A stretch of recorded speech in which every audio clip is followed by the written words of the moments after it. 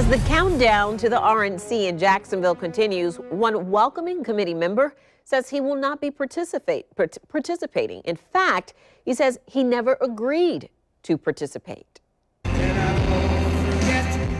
The Jacksonville 2020 Host Committee announced the 32 people who are leading the efforts to host the Republican National Convention. However, one committee member that was printed on the banner says he never agreed to participate.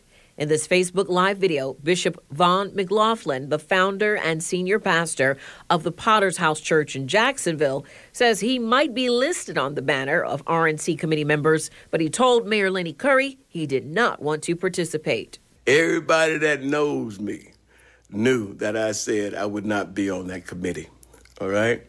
I did not consent to being on that welcoming committee. The mayor asked me, and I said no. However, McLaughlin said he did agree to something else. Working with the Chamber of Commerce to try to make sure that black folk get some money and that black folk can be represented properly. It's the only thing I said I'd do, and I'd work with Daniel Davis, but not to be on the welcoming committee. McLaughlin is listed among many influential people in Jacksonville. Pam Bondi, the former Florida Attorney General. Daniel Davis, president and CEO of Jack's Chamber. Nathaniel Ford, CEO of the Jacksonville Transportation Authority. Leon Haley Jr., the CEO for UF Health Jacksonville. But for McLaughlin, he says he will not be a part of the welcoming committee.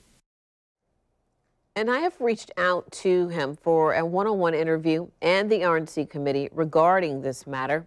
I'm waiting on their response. In the meantime, if McLaughlin is not participating, it's unclear if someone else will take his committee seat. The RNC will be held at the ViStar Veterans Memorial Arena in late August. Here's a look at the lineup, according to what sources have told News4Jax. First Lady Melania Trump is expected to speak Tuesday, August 24th, followed by Vice President Mike Pence on Wednesday, and President Trump accepting the nomination of the Republican Party on Thursday.